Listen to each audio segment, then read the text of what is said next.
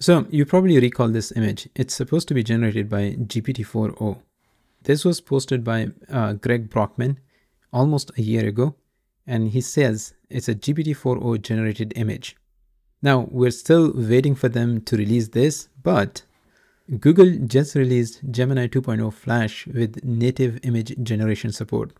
And this is probably one of the craziest things that I have seen. So I took that exact image and posted this on Gemini 2.0 Flash Experimental and said, describe this image in details, including all the text that you see on the whiteboard.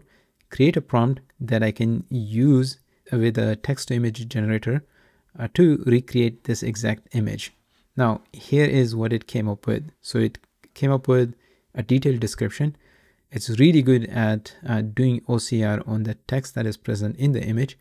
And then it gave me this prompt, which also include all the text that we need that is extracted from the image. Then I took this prompt and I gave it back to Gemini 2.0 Flash. And here's the output that it generated. So it has the exact same text, transfer between modalities. Suppose we directly model text pixel sounds with one big autoregressive transformer.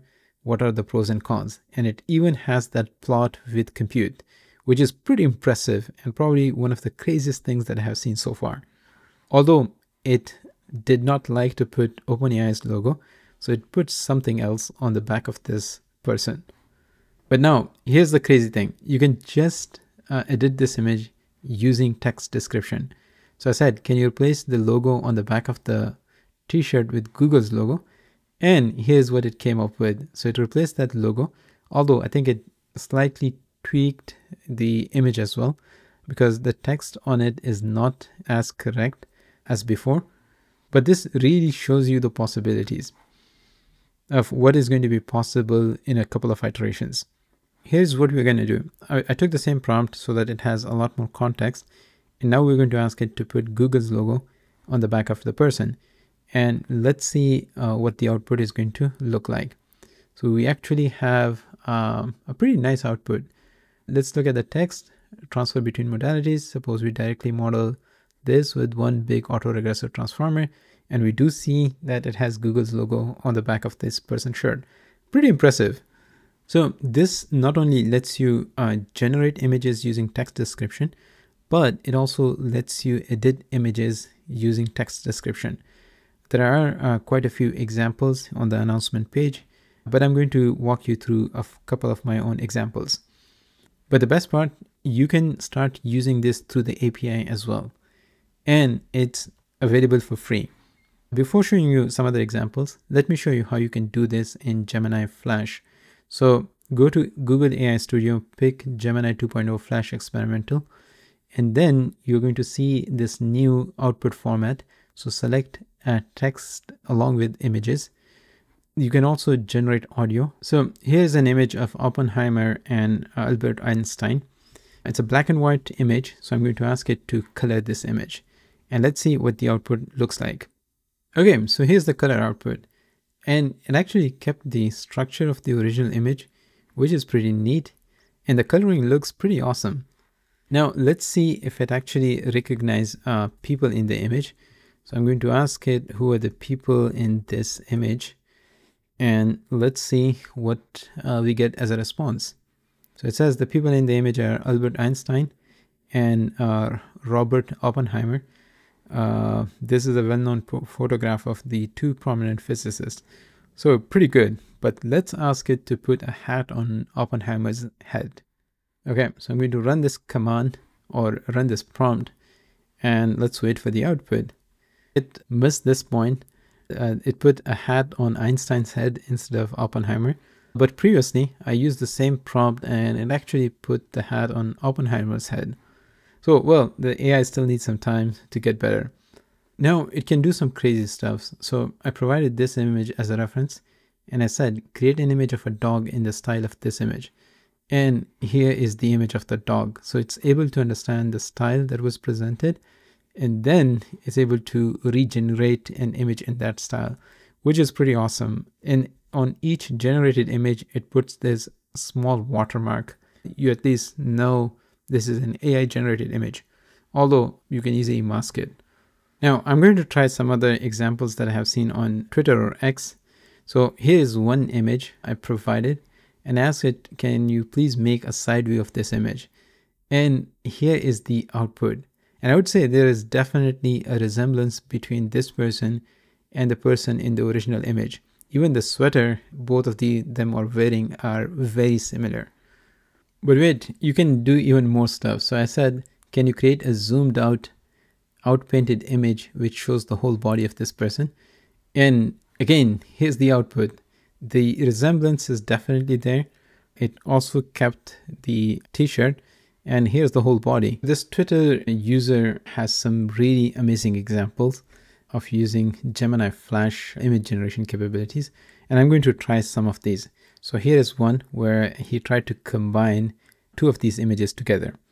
Okay, so I provided both of those images as a single image, and we're going to ask it to create a hyper-realistic image of this woman holding this toy car.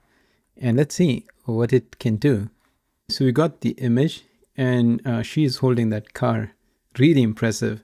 You could do this with some of the other models. You will probably need something like ControlNet and a very complicated workflow, but this thing is pretty amazing so far.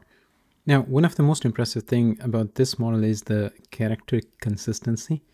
There are small variations, but still for a model that can process both images as an input and generate them, I think this is pretty impressive.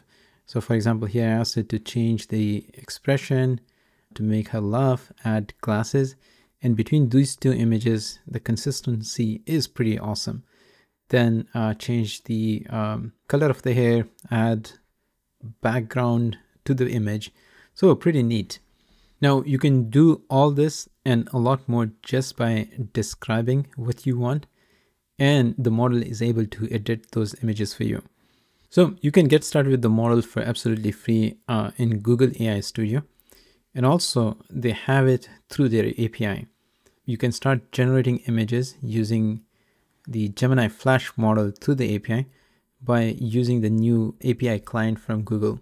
Here you just need to provide the name of the model, which is Gemini 2.0 Flash Experimental, then your prompt and the output response that you want.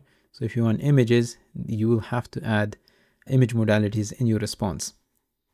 Now, Google is really at the forefront, and some of the other things that Google is working on are pretty amazing, and I think it will set it apart from all of the other companies pretty soon.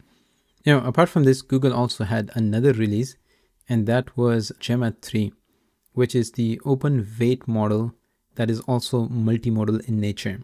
There are 4 models in this family, starting from 1 billion all the way up to 27 billion. And the context window of all of these models, except the 1 billion, is 128,000 tokens. All of them are multilingual except the 1 billion, and they have image and video understanding capabilities. And the 27 billion model is the best in class for its weight size. In fact, compared to all the state-of-the-art open weight models, it's just lagging behind DeepSeq R1 on the chatbot arena leaderboard. I am going to create a separate video on Gemma 2. So if you're interested in open weight models, make sure to subscribe to the channel. But that was not it for today. Google also announced Gemini Robotics, which is based on the Gemini 2 models, but specifically designed for robotics. And all of this is powered by the multimodal capabilities of Gemini. There are quite a few interesting examples that they have shared. I'm going to put a link to this blog post if you're interested. Overall, Gemini is becoming a key piece of Google's AI strategy. And with frontier models like Gemini Pro and Gemini Flash, as well as open weight models like Gemma, I think Google is taking the lead at the moment. Specifically, when it comes to model usability, they probably don't have the best models, but they have the most useful models. Because if you look at the offerings from the Google, they give you so many different options and at so many different price points. For every application, you don't need a thinking model. Sometimes you just need a good enough model that is able to process your data or make decisions for you. And I think that's where Google can really have an edge over some of the other foundation models creators. Anyways, have a look and play with this new capability and let me know what you're able to create with this native image generation. I hope you found this video useful. Thanks for watching, and as always, see you in the next one.